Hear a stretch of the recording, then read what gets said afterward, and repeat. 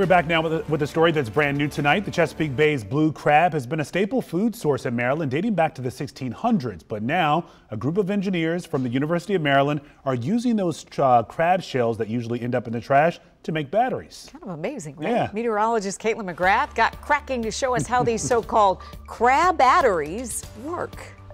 Imagine the battery in your phone being made from this. Well, not all of this, but from a biodegradable electrolyte found in its shell.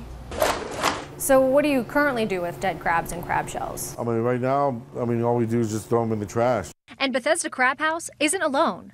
Chucking dead crabs and shells in a can is a common practice among restaurants and crab distributors. Do you have any idea during the busy season how many crabs and crab shells you throw away daily? In the whole entire summer, I would say around probably like 10,000 pounds of, shells. But those protective casings are proving to be a key ingredient when it comes to harnessing renewable energy. You see, crab shells can be processed into a material called chitosan, which is a critical component in zinc-ion batteries. If we can use those materials, then we not only solve the CO2 emission problem, but we also solve the problem of the waste. Lin Zhu and a team of researchers at the University of Maryland's Center for Materials Innovation have been studying the environmental benefits of using crab shells in batteries.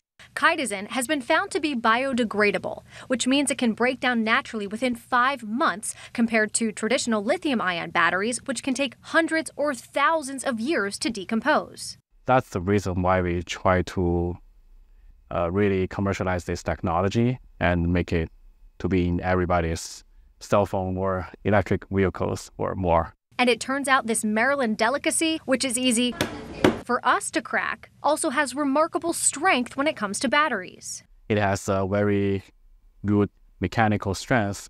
You can stretch it, you can try to deform it, but you will not make it crack.